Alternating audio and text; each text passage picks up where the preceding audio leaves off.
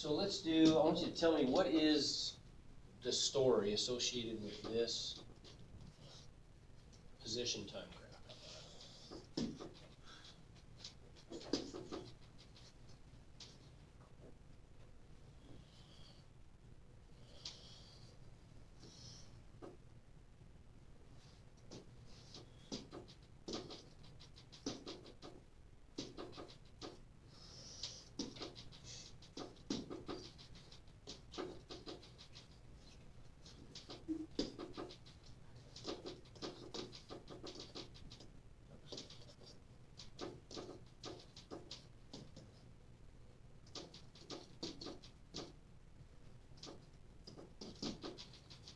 What are we doing from A to B? Michelle, what do you think from A to B? What's going on? Accelerating. Okay, good. So I'm starting off, if I were to draw some little tangent lines in there, would you agree that the tangent lines start off flat, which means a velocity of 0, and they end up pretty steep, which means it's going pretty fast, right? So we are accelerating up to some high speed. What about from B to C? Alexis, what's happening from B to C? Decelerating. So now I'm going to go from that high speed back to what speed? What velocity? 0. Okay. From C to D, what's happening there from C to D? What do you think? Olivia, what do you think from C to D? Is it decelerating? Okay, so it's, decelerating is a tricky word. If decelerating means slowing down, it's not really decelerating, but what is it doing? Going slower. Okay, well, it's going 0 right there, so it's at rest. So what's it doing between there and there? The slope, look what the slope is doing. What kind of slope is that? Negative. Ah, it's negative. So what direction is it traveling there? Backwards. It's picking up speed in the negative direction, isn't it? So it's accelerating in the negative direction up to some maximum speed in the negative direction. And then, Alyssa, what's going on from D to E? It's slowing down. Slowing down in the negative direction, coming to rest, and then finally, Deshaun, what's the last part doing here? So we're from rest, speeding up in the positive direction, up to some final high speed. Okay, good. All right, so let's look at this now from a velocity perspective. We just drew a position time graph. Let's draw the corresponding velocity time graph. Okay, so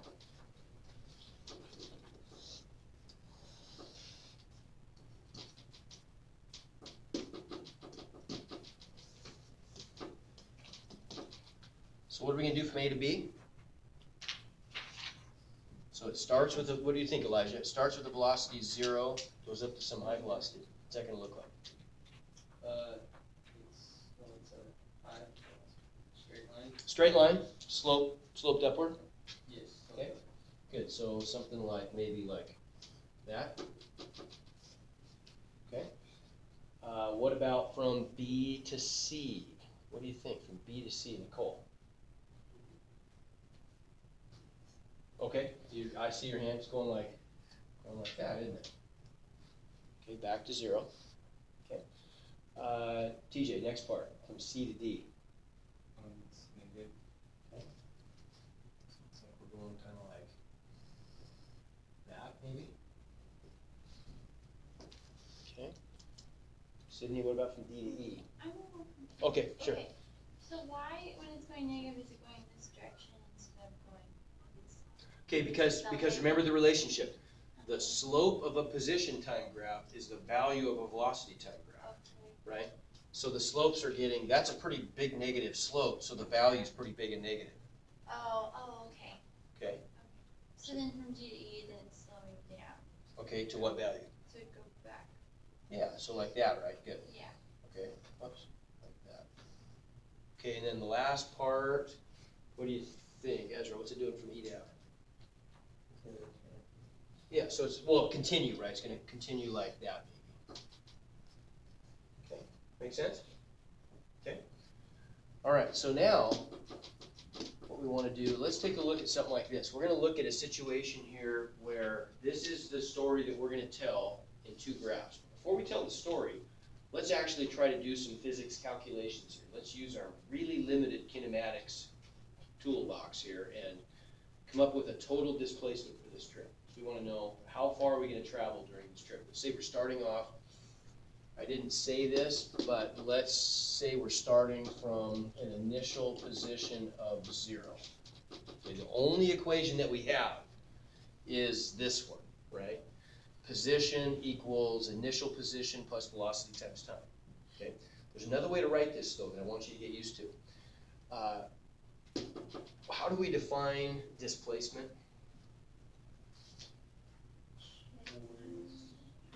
How far away you are from your starting. Okay, how far you are away from your starting point. Okay, that's good. So for example, if I start at -1 meters, let's say this is 0, and I walk 4 meters in this direction, so I end up at +3 meters. What's my displacement? 4 meters. How do I get that from my starting point of -1 meter and my ending point of 3 meters? Yeah, so it's just final position minus initial position, right? So doesn't that look like this?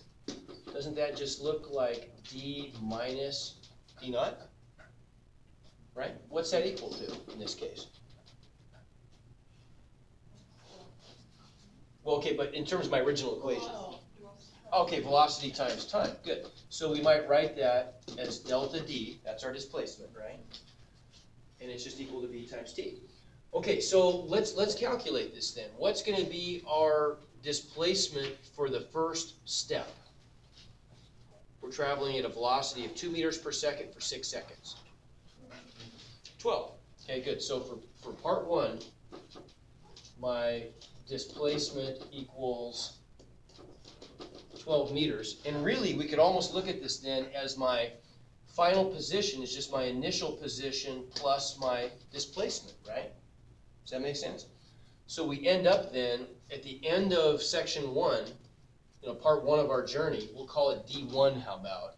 D1 is 12 meters. We started at 0 and we experienced a displacement of 12 meters.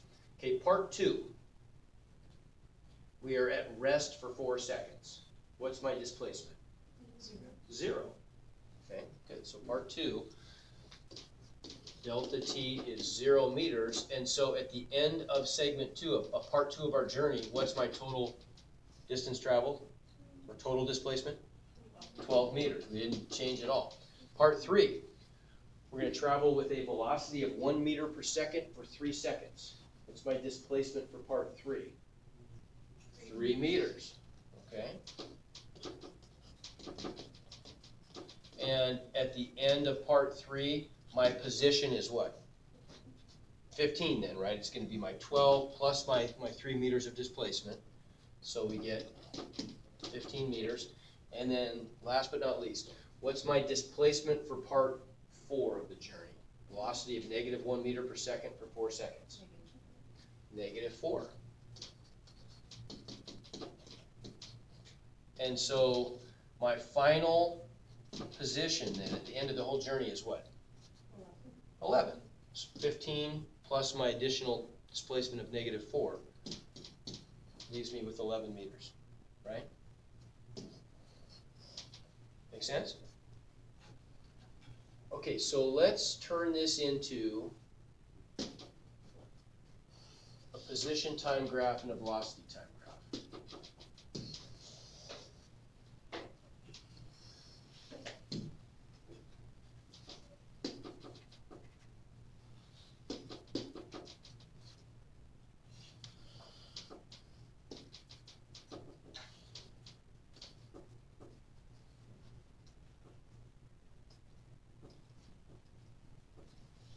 How many seconds do I travel total? 10, 17?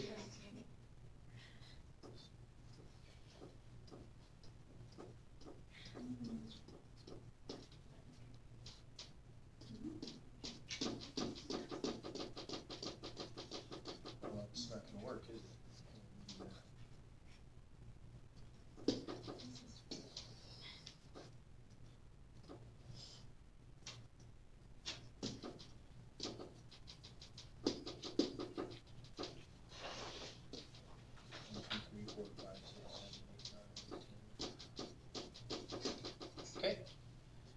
here's position, here's time. Let's color code this. First one will be red. So what's that look like?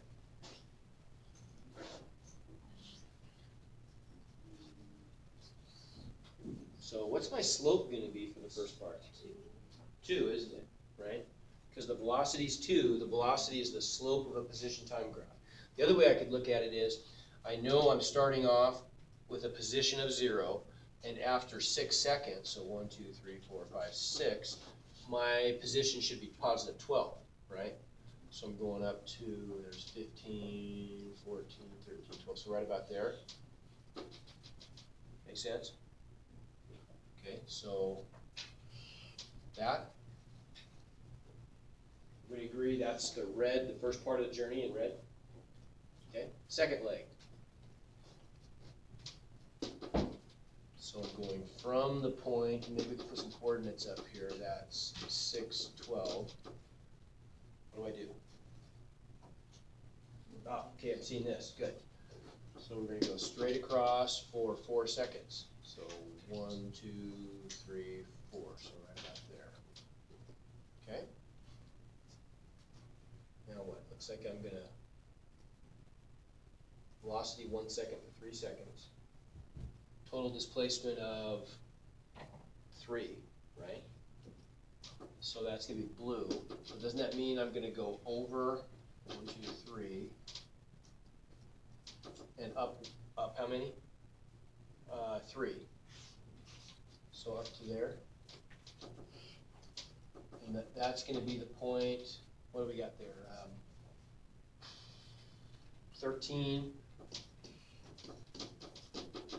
15, right? And then the last one, I've got a slope of what? -1, because that's my velocity for 4 seconds, so I'm going to go over 4 and down 4.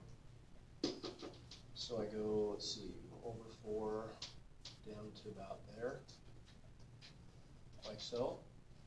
And my ending point then is at t equals 17, d equals 11. Right? Make sense? Okay. Let's draw the corresponding velocity time graph.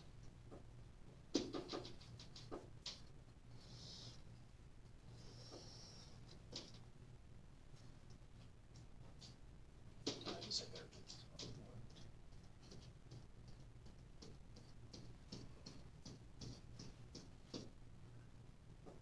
Okay, this is a little easier to draw, isn't it? What's the red section going to look like?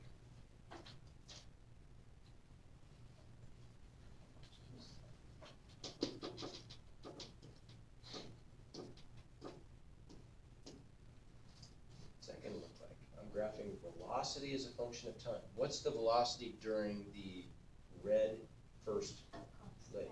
Constant, it has a value of 2. So it just looks like this thing, doesn't it? So right to there. Make sense? Okay, what about the green section? 0. Okay. Oops. That lasts for 4 seconds. 4. Right there. Physics types, we probably technically want to put open circles around those, right? But we get the idea. Okay, next part. I mean, calculus people, not physics. Physics people won't worry about it. Calculus people. Why are we putting open circles? Okay, but what about the shape of that? Sharp corner. Sharp corners, there we go. Good. Yeah, derivatives don't exist, good. Okay, what about the blue part then? Positive 1? Okay, for 3 seconds, so it's gonna look like 1, 2, 3. And then the orange part? -1, so we gotta go below, yeah, so right there, right? For 4 seconds. So there we go.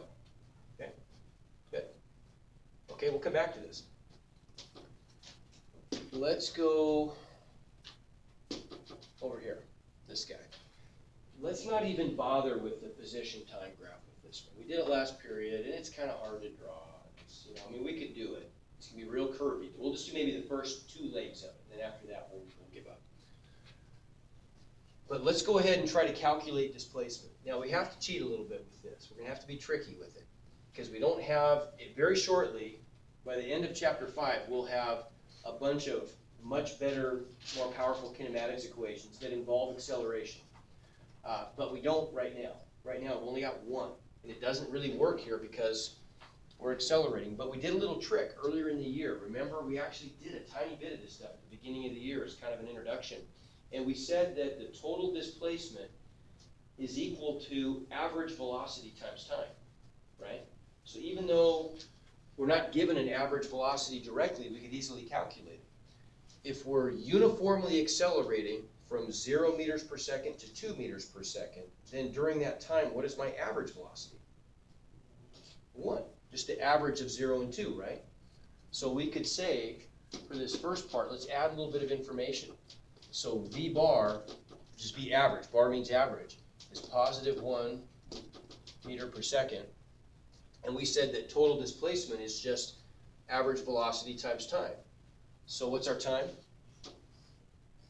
6 seconds, good. So then we end up with displacement is just 1 meter per second times 6 seconds, which is a total of what? 6 meters? The seconds would cancel and I would just get 6 meters, good. Okay, part 2 we can do. Part 2 is constant velocity, right? So we said on the previous page, didn't we, that displacement just equals velocity times time, right? So then what's the velocity, or what's the displacement for part 2? Yeah, 2 meters per second times 3 seconds gives us another 6 meters. Everybody agree? Okay. Part 3. Decelerate from 2 meters per second to rest. Well, what's resting? 0. So we are slowing down. What's my average velocity during that interval? The average of positive 2 and 0 would be positive 1. Okay, so for part 3, V bar is actually positive 1 meter per second. So displacement is going to be V bar, meaning V average, times time, which is 1 second. Oops, which is just 1, isn't it? 1 meter. Okay? Now, 4 is a little weird. Now we're going from rest to negative 2 meters per second. What's the average of 0 and negative 2? Negative 1. So here we really do have a negative 1 meter per second average velocity. So our displacement then is going to be average velocity of negative 1 meter per second times how many seconds? 2. Which gives me negative 2 meters. Very good. Okay, so let's quickly, to make this a little smaller. Go ahead. Do something like that. How about? We'll just draw maybe just the very first part of this. So.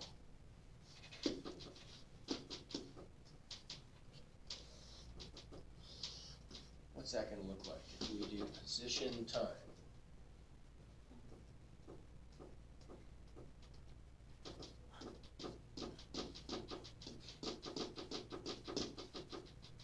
Oh, why that?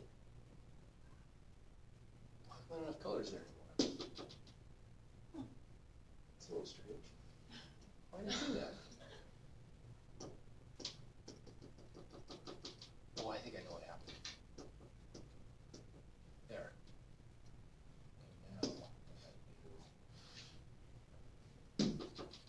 there.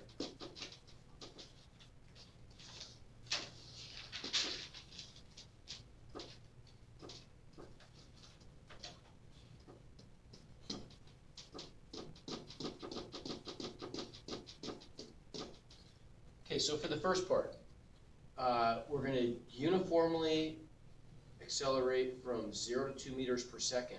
What's that going to look like, acceleration? What's in general, what's the shape of the curve going to be for accelerating? Okay, I'm seeing it. I'm seeing that kind of stuff, right? So the slope's gonna get steeper.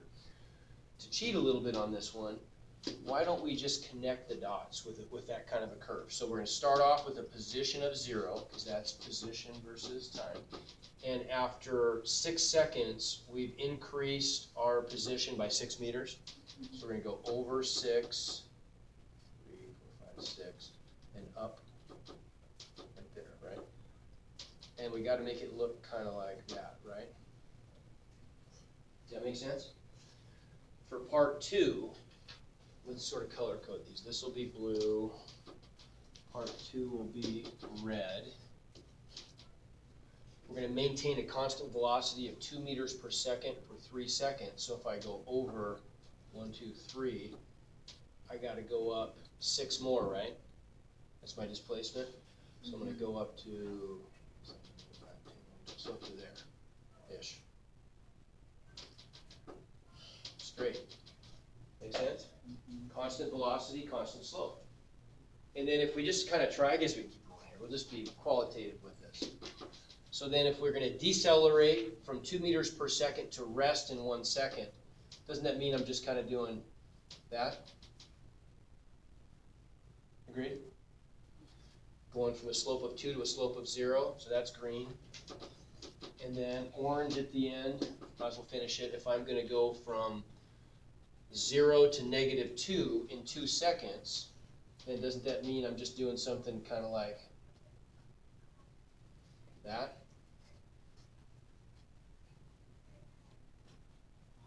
I'm going from 0, increasing my slope in a negative direction to -2. Okay, kind of hard to draw. But what we really want to do here is we want to look at the velocity time graph. So let's look at that one instead. I'll make that one a little bigger.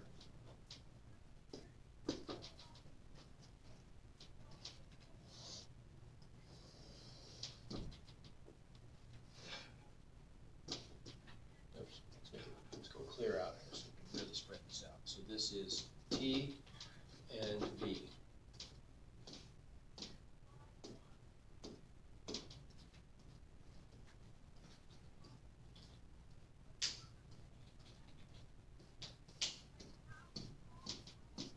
It's probably far enough. Okay, so what's the blue part going to look like? It's kind of small to read. We're going from 0 to 2 meters per second in 6 seconds. So say it again. So it's going to be a positive slope in a straight line, right? So we're going from velocity of 0 to a velocity of 2 in 6 seconds. So it's going to be, does everybody agree it looks like that? Right? The velocity goes from 0 up to 2 in 6 seconds. Okay? The red part. We're going to maintain a constant velocity of 2 meters per second for 3 seconds. Okay, good. I'm seeing this kind of thing, right? So it's going to have a constant velocity. It's going to look like that. Right? Oh, but that's supposed to be straight. Doesn't look very straight.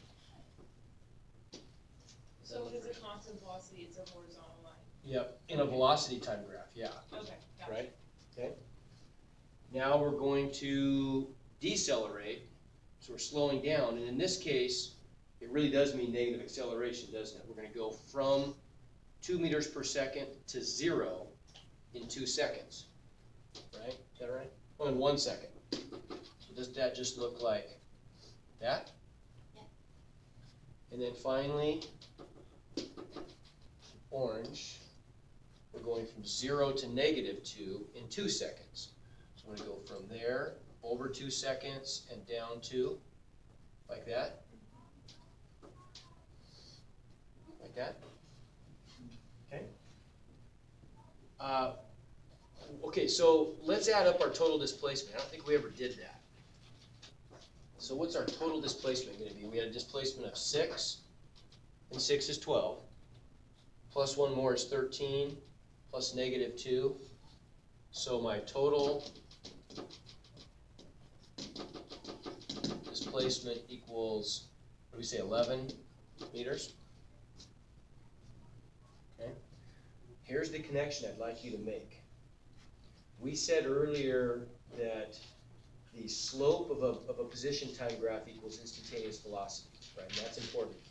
I want to see if you can take the velocity time graph, we'll look at both of these, and see if you can connect the graph that we created to our answer for total displacement.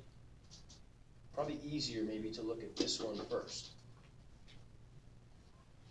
So how are we going to get an answer of 11 out of that graph, out of the velocity time graph?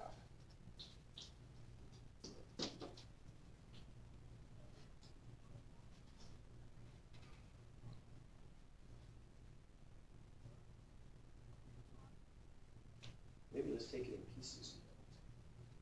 Could you get an answer of the displacement for the first part of our journey is 12 meters? Divide that by how long you were going. Okay, so what's that give you? Okay, so what about, so look at the red part of our graph here. You're onto something there, you're very close. So what about that red graph? Was that 2 or 6 seconds usually, like, count 6, like 2 6 times? Okay, so, yeah, so Like two every sixes or second 6 twos. you travel 2 meters. Is that Yeah, right? yeah, you're right. Okay, so what about this then? What can you tell me? What's the height of that section? 2, right? And specifically, it's 2 seconds, or 2 meters per second, right? What's the width? Okay, what about that screams 12? Area does, doesn't it? Right? How about that? Now, what kind of area am I going to get if I multiply 2 meters per second is my width and my length is 6 seconds? 12 what? Meters. How about that? So the area of this part right here is 12 meters. Interesting. What's the area of the green part? 0, right? So the green one, 0 meters. What about the blue rectangle that we've created? And notice that the rectangles are being created by the curve and the t-axis, right? Okay. What's the height of this one? 1 meter per second, right? Times 3 seconds is 3 meters. Huh, that sounds familiar. 3 meters, what do you know? Huh. What about the orange one? Now, this is a little tricky. This is a little tricky now. This time, we have to define something. We're going to talk a lot about this in calculus. Half of the year in calculus, we will spend doing nothing but adding up areas under curves. That's what integration does for us. Seems like a weird thing to do, but it's very important. Here's Exhibit A for why it's so important. Areas under curves seem to have some meaning sometimes. What do you think the area under this curve is? What's the height of that curve? It's -1 because it's below the t-axis. It's negative, below the horizontal axis. So it's got a height of -1 meter per second and a width of 4 seconds. So what would we associate with the area of that then? -4 meters. Huh, that's interesting. How about that? So if I add up all the areas, 12 plus 3 is 15 minus 4 is 11. How about that? Let's take a look here at this. Let's see if that works here. So let's look at the blue section. Now the blue section on our velocity time graph makes a triangle, right? Okay, so what's the height of that triangle? 2 meters per second, right? Times 6 seconds. So what's the area of a triangle with a base of 6 and a height of 2? 1/2 base times height, right? So 6. Everybody agree? 6 meters. Huh.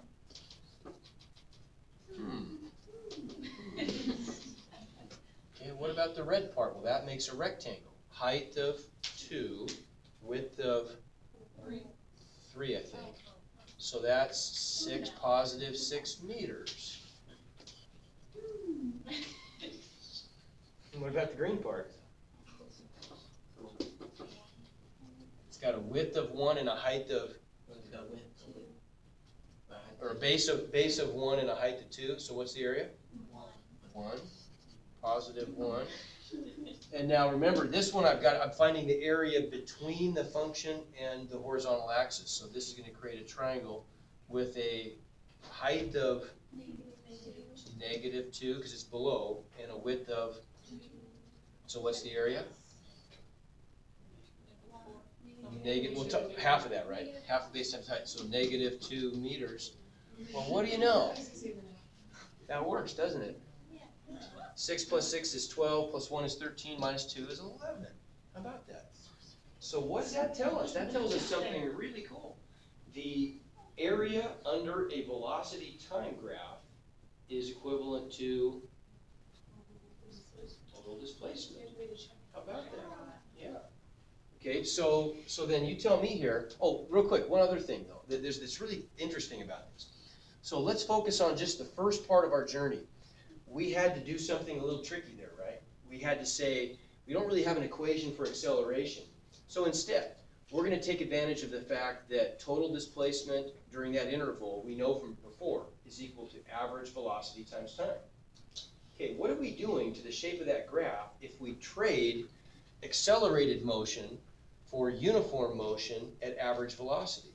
Now think about this. So we said the average velocity was +1. The time interval is still 6, right?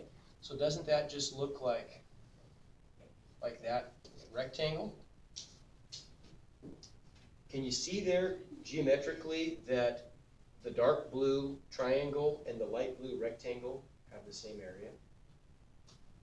You get that? Look at what happens if I take this little section right here and I flip it around, doesn't it just fit right in there? You see what I'm saying? Yeah.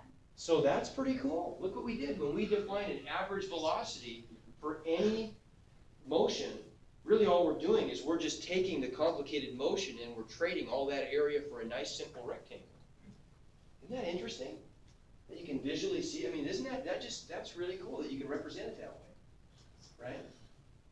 Huh. So how about this then? What if we've got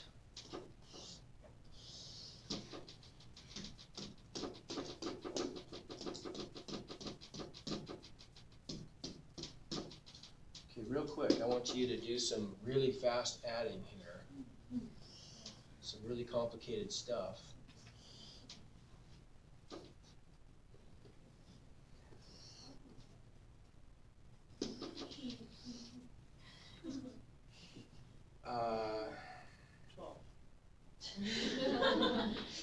No, I didn't want to do it that way.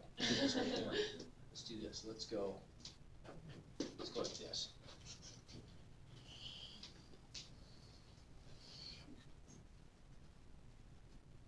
What's the total displacement if this is a velocity time graph? Let's assume that I drew this all uniformly. 0. Yeah. Because whatever this area is, let's just call it positive A. What's that area? That's 0. How about that? Make sense? Okay. Good stuff. Questions? Okay. Good. Good.